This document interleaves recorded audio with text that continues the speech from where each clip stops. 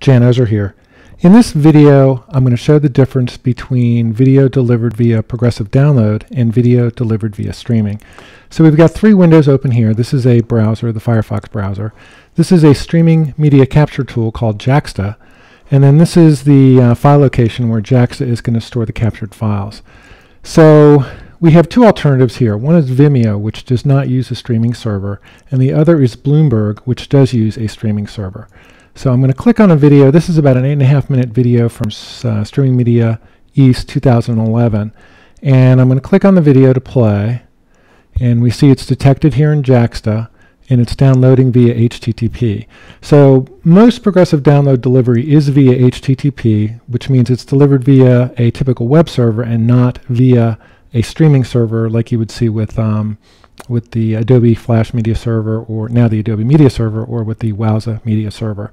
So because it's delivered via HTTP, it's delivered just like any other piece of content on the site, whether it's a large PDF file, or an audio file, or a large graphics file. Basically, the web server says, hey, somebody clicked on this, and I'm going to deliver it as quickly as possible. And there's no tie in the delivery speed to the actual video that's being played. So here we see we're 42 seconds into the video.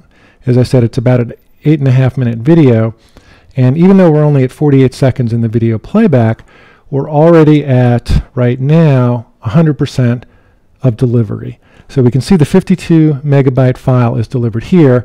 If the viewer stops 1 minute into the file, Vimeo has already paid for all of this content to be delivered. And that's one of the big risks of video delivered via progressive download, is that there's a lot of wasted bandwidth. And if you're paying for bandwidth, that's pretty significant. I mean, basically, here I watched a minute of video. That's roughly, it's a little bit more than 10%, but let's just say it's 10%. Basically, I should have delivered 10% of this, or about 5 megabytes. Instead, because I delivered via progressive download, I delivered 52 megabytes, and I'm paying for all that. So here's the alternative. The alternative is shown via Bloomberg, and let's just pick Red AIDS Roots, and we'll see some short advertisements come up and be captured, and then we see the main video. And okay, so this is the main video here, doing some negotiation between the server and the player. And then in a moment, okay, let's try a different video. Not quite sure why that didn't work.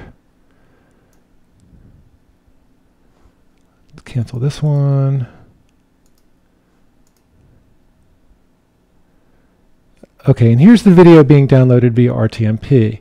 And what we see is we see a bunch downloaded. So we see about 10 seconds downloaded, and then a stop, and then another chunk downloaded, and then a stop. So we are 22 seconds into this video, and we've downloaded 23 seconds worth of video, which is sufficient for the viewer to keep watching it. Once that video gets consumed by the player, the playback starts again, but only to the extent necessary to fill the buffer, so the viewer won't run out of the video that they're watching. And if I stop the video here, obviously, at this point, the playback here would stop as well. So overall, the benefit of using a streaming server here, or some kind of technology that throttles the outbound delivery of the video to match what's being viewed, so there's no wasted bandwidth. And also, because you're metering the video out, you can serve more users at a higher level, because you can, you're doling out as needed, as opposed to sending it out as quickly as possible, which will result in some people not getting the video that they need when they need to view it. Okay, so that's just a short video showing the difference between video delivered via progressive download via HTTP and video delivered via RTMP streaming. I'm Jan Ozer. Thanks for watching.